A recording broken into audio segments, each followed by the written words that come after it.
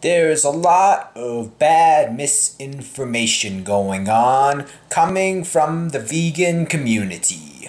Alright, the first thing I'm going to go into here is the ridiculous, absolutely dishonest health claims made by vegans. Mr. Vegan Gain. Cancer is a preventable illness that is caused by animal products and can be treated through a whole foods vegan diet.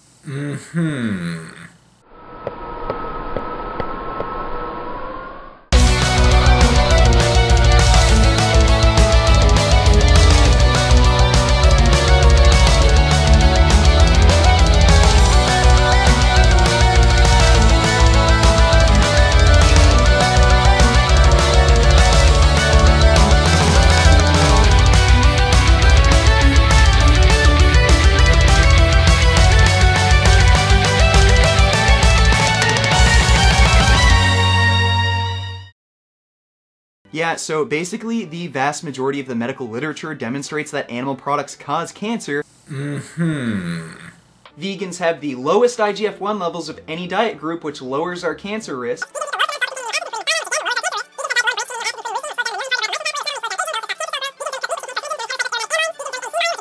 And the largest forward-looking study on diet and cancer ever conducted found the incidence of all cancers combined was lower among vegetarians.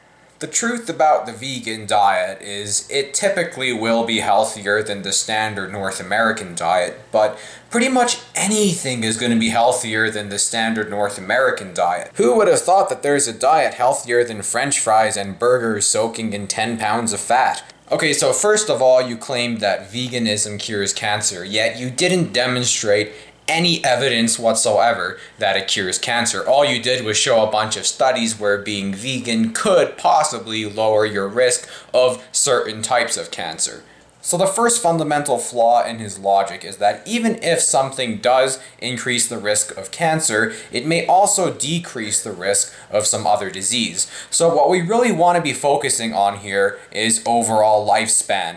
So let's say we took the time to actually read all the studies on dairy and we concluded that dairy increases your risk of cancer. Well, we can look at a study like this which shows that vegetarians actually do healthier for their hearts than vegans do.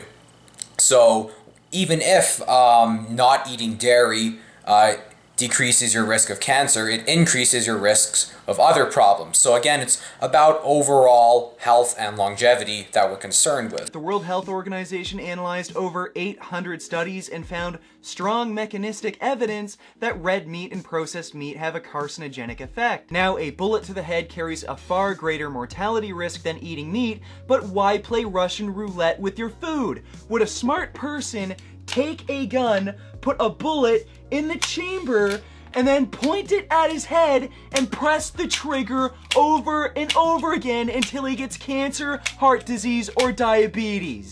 Now, if you were to consecutively fire a loaded gun at your head, the odds of you getting shot are 100%. I think what Vegan Gains means to say is it's like taking a gun with one bullet, firing it at your head, and then spinning the barrel again, and then firing it at your head again.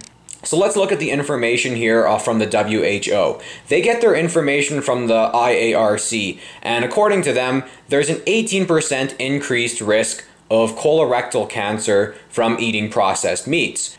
The lifetime risk of colorectal cancer in the USA is 45 per 1,000 men and women. If you reduced your consumption of processed meat to the lowest level possible, your lifetime risk of colorectal cancer would be about 36.9 per 1,000 people. Meaning your actual risk would decrease from 4.5% to 3.7%, which is a 0.8% decrease, which is less than 1%.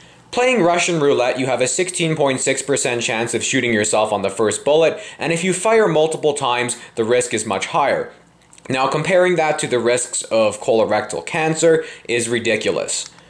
He's comparing a 16.6% chance risk with a 0.8% chance risk, and just because you get colorectal cancer doesn't necessarily mean you're going to die from colorectal cancer, whereas if you shoot a bullet in your head, you're most likely going to die.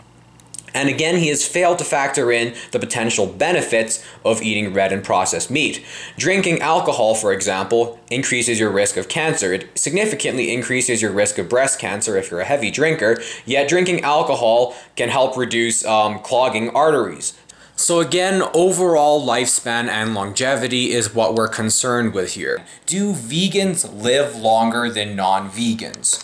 The group of people who had the longest lifespan in the world were from Okinawa, Japan, but this has recently changed and now they're the same as the rest of Japan.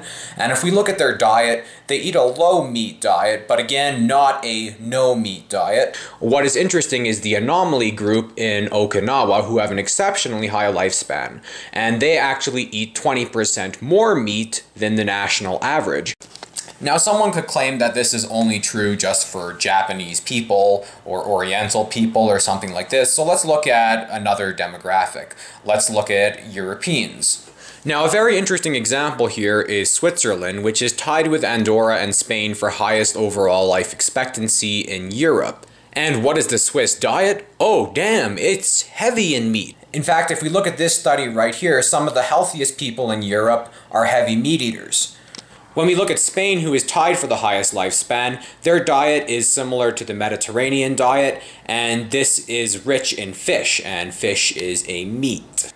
If we look at this study, not only does it show that vegans have higher rates of cancer, but a whole bunch of other health problems as well. Now, of course, it's more complicated than this, but all I'm saying is the claim that veganism is the one-all best diet for all races and all people and will give you the best lifespan is absolute bullshit. Now, I've already refuted his conclusions, but I also want to show you that the way he's interpreting his data is totally wrong as well. Now, it's important to understand it's a lot easier to pump out bullshit than it is to refute it. If I believe that eating onions is good for treating cancer, well, I'm sure I could find some kind of study with some kind of ingredient inside an onion that helps fight cancer. However, to refute it, I need to carefully go over the entire study he posted and give it a fair logical analysis, as well as look for other opposing counter data, which takes me hours. As of such, I'm not going to take the time to refute all his bullshit. I'm only going to zero in on his strongest evidence. And the largest forward-looking study on diet and cancer ever conducted found the incidence of all cancers combined was lower among vegetarians. Most smart people understand that when we see correlations, there's a cause and effect relationship occurring. Now, immediately you can tell someone's full of shit because he's trying to hide the study itself. He could easily include the link in the picture he presents here, but he leaves out the link as well as does not include the link in his video description, which makes me think he's trying to get people to avoid actually reading the study itself. And for good reason. Let's read the study. Now, what's really interesting is there's 4 groups in this study. Meat eaters, fish eaters, vegetarians, who eat dairy products, and then vegans. And when we look at the results, it's pretty much exactly what you expect. For total cancer, it was significantly lower in fish eaters and borderline significantly lower among vegetarians than meat eaters. So I guess fish are actually a vegetable. I didn't know that, but it does make good sense, because I know a lot of vegetarians who eat fish. Sarcasm, alarm. Science is already well established that eating a lot of red meat is bad for you and that eating a lot of fruits and vegetables is good for you. Now, the problem with this study is, what about meat eaters who eat, say, nothing but chicken or nothing but turkey? These aren't red meats. And say these people also eat a lot of fruits and vegetables. What you want to be comparing is various different types of meat eaters. And just as a final note, I'd like to add that I used to be vegan and I quit because I got very sick despite taking supplementation and carefully researching veganism beforehand. I was taking B12, iron, magnesium, calcium, etc., and I still got sick being vegan. This is because different humans happen to be different humans, and while you can make some general recommendations about what humans need to eat, different people need different amounts of nutrition. Now again, I'm going to refer back to my initial claim. I'm not claiming that vegetarianism and veganism is an exceptionally unhealthy diet. I think it's more healthy than your standard American diet of cheeseburgers and French fries. But the idea that you can't eat meat in a way that's healthy is utter bullshit. And if anything, the evidence shows us that eating white meat is actually good for you. So if you like the content, please share it. Please like it or dislike it based on whether you like it or dislike it. You know, subscribe. And if you have a video request of your own, feel free to leave it in the comments below. I do every video request ever. Feel free to ask anything. If you want a really good answer, try to keep your questions somewhat philosophical. But if you want me to research a topic for you and to approach it with intellectual skepticism, I can do that as well.